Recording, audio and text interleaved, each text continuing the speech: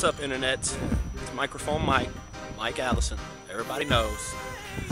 Coming up in September, I'm getting married to my angel. Her name is Kara Blue. Her last name is going to be Allison, and that's pretty awesome.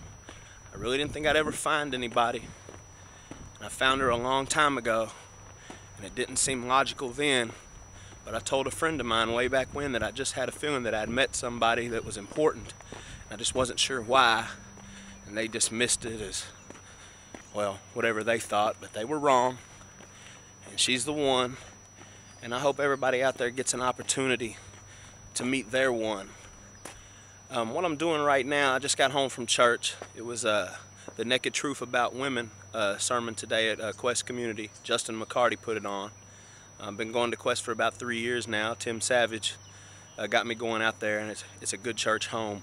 And we discussed things today that can make honest changes. And I just wanted to share a little story with you all. Kara's mom and stepdad for Christmas, they got me a GPS and a subscription to Sports Illustrated. Now, when I was 15 years old, Sports Illustrated was awesome because once a year, you got the swimsuit issue. And all you had to do was run to the mailbox and get the swimsuit issue before your parents did. And then you hide it in the middle of another magazine. And then you had, well, you know, everybody's favorite issue of Sports Illustrated.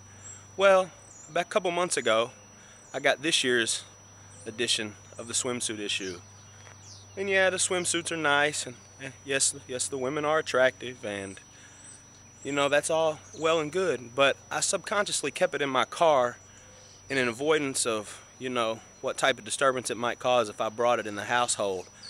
But after listening to today's sermon and kind of knowing all along that really wasn't the best thing to do, and we're going to make a step.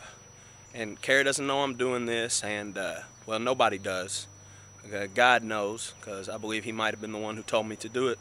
Matter of fact, I'm sure of it. So, with that being the do, and nothing else left to say bye to the Sports Illustrated swimsuit issue. As you can see, that's the trash, and it is in the trash.